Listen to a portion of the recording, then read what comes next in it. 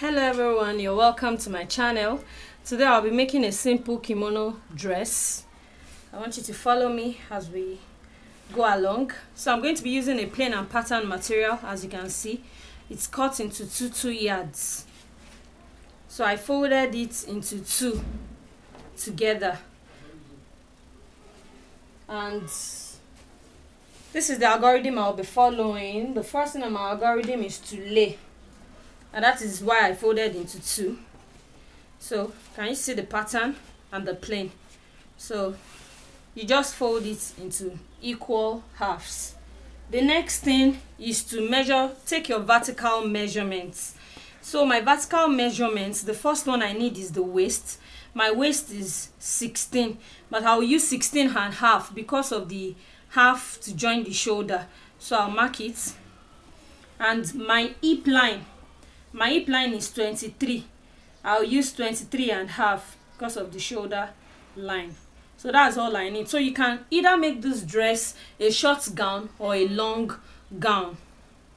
And if you look at this side here, you can see that this is the side where I'll be bringing out the neck, and is the side that is opened up. That's because it's kind of asymmetric. We'll be joining the pattern on one side and the plain on the other side. So that's why it's that way. So I'm going to, from here, remember that I'm going to take it in. I'll have to join it. So I'll mark ½ inch. You can use half, you can use 1 inch. I'll mark ½ inch. So from that ½ inch, that's where I'll measure my shoulder. Now in getting my shoulder, is either you put your tape at your center back. If you put your hand there, you see something very round here. You put your tape at the center back and measure to wherever you want your length, the length of your sleeve to be, or you use your normal shoulder measurement divided by 2, then you add your sleeve length to it. So now if I want to use my normal shoulder measurement, my shoulder measurement is 15 divided by 2 is 7.5. so I'll be using a sleeve length of 7.5. so when I add it together, it will give me 7.5 plus 7.5 will give me 15. So I'll mark out 15.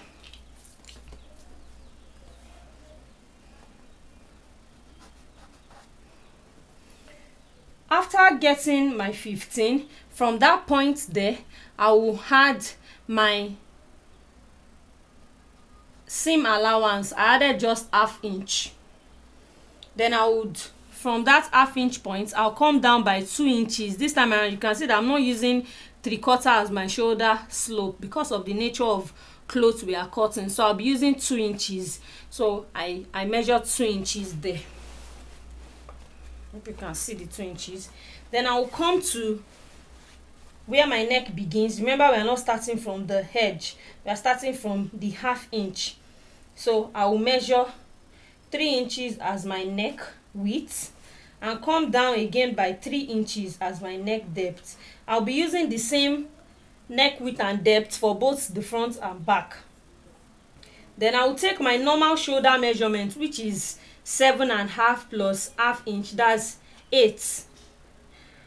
Then from that point, I will divide this, from this 3 inch width, I will divide it into 2. So I'll measure from here to here and divide into 2. So I have 5 there, so I'll divide it into 2. It will give me 2.5. So from this point here, that's where I would curve my neckline. Because I want to use a boat neck, it depends on the kind of neck you want to use. But I want to use a boat neck, that's why I'm using this method. So that's that. And I will join my shoulder slope down to this point, 2 inches here from this point. So I'll join it together.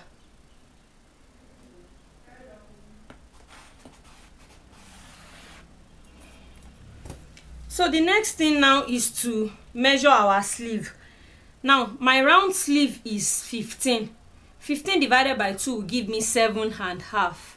So this is 7.5 plus a seam allowance of 1 inch and also half to join at the shoulder here. So that makes it 9 inches.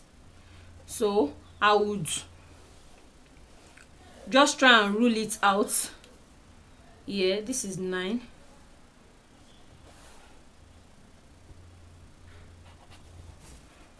I'll rule it out this way. I'll also try and get a straight curve, a straight line there. Remember, anything you are doing, you're starting from half here.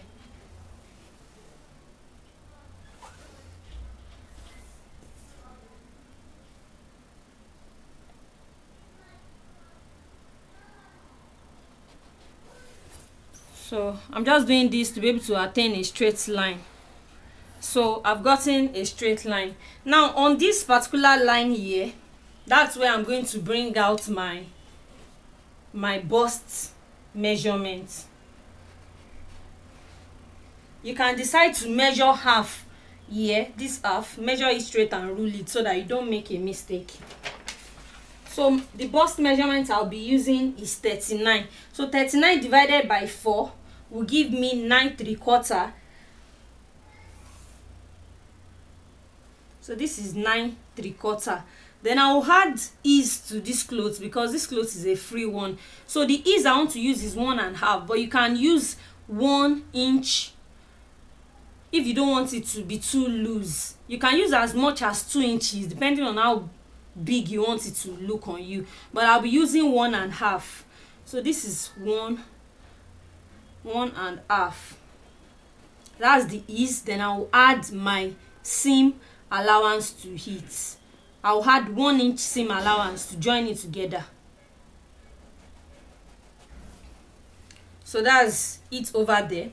Then I will come to my waistline here. I'll start from this half. I'll mark it also. My waist, the waist I want to use is 40. So 40 inches divided by 4 will give me 10. Then 10 plus 1.5 for his, and also 1 inch for the seam allowance. I'll also come to my hip line here.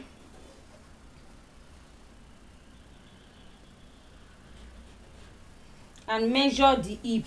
The hip I'll be using is 41. So 41 divided by 4 will give me 10.25. So I'll mark 10.25. And from this 10.25 now, I'll add my ease of 1.5. Ease of 1.5 plus seam allowance of 1 inch. So now from this hip line, I'm going to take it down straight to whatever I want my length to be, whether it's a short dress or a long dress. So now let's connect it together.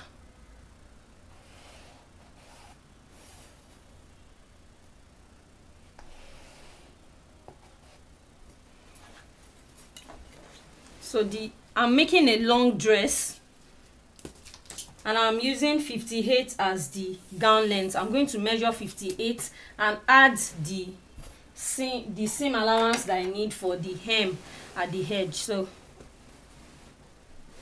measure 58.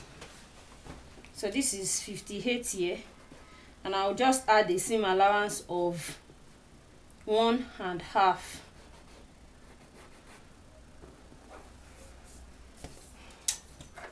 So I'll rule a straight line.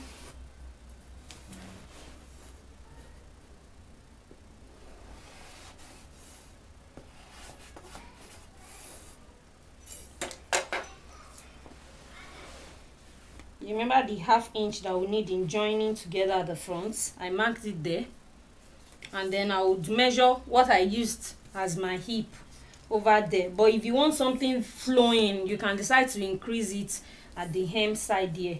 So I used my hip divided by 4. That's 11.25 plus 1.5 for the ease and 1 inch seam allowance. So that's what I used. But because it's a long gown, I can just decide to add extra 1 inch at the edge. If it's a short gown, you can just leave it straight. So now I'll start marking this. I'll use my ruler to connect the line together till I get to the hip.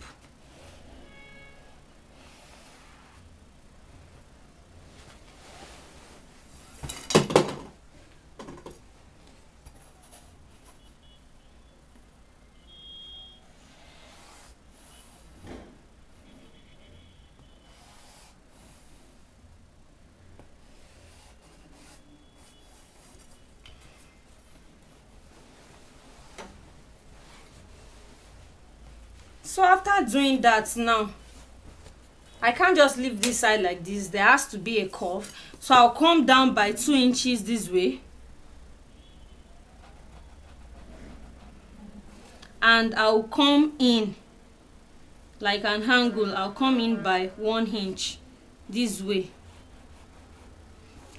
and also from this line here, this point, I will measure 1 inch inwards. Then I can connect this line to this point here.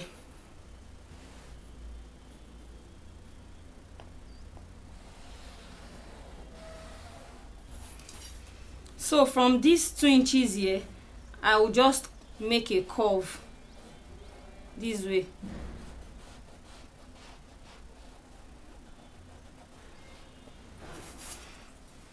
So this is our gown. I'm going to cut it. So this is the way I'm going to cut it now. I'll cut the neck this way. I'm not going to need this again. Come in this way and straight down. So let's cut it now.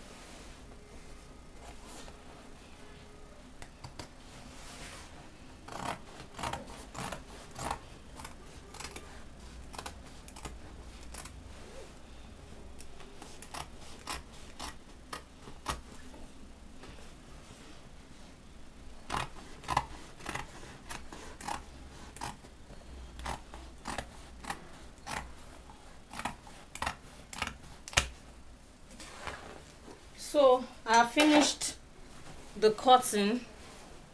This is it.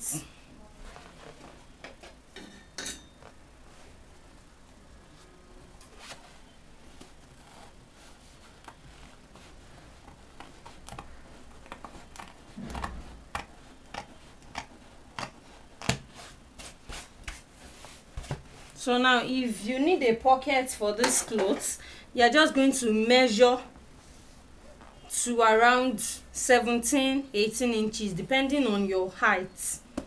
So that's where your pocket will be. So I'm going to take the measurements now and mark it. I'm using 17, and from that point I'm going to mark 7 inches or 6.5 depending on how big your hand is, and I will notch so that I will know that that's the point for the pocket.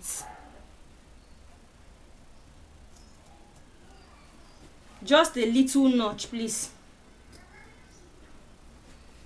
Okay, so in cutting the pocket now, I notched 6.5 for my pocket, and this is 6.5 already. You can make it a bit excess, use 7. So I'm just going to try and search out the point where I can get 7 inches here. So I'll mark it. I ruled it out that way. Then I'm going to place my hand this way. You leave a little bit of allowance and just mark it out.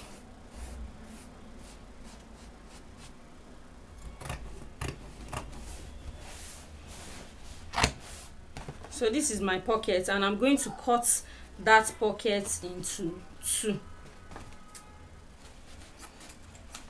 So this is what each of it will look like.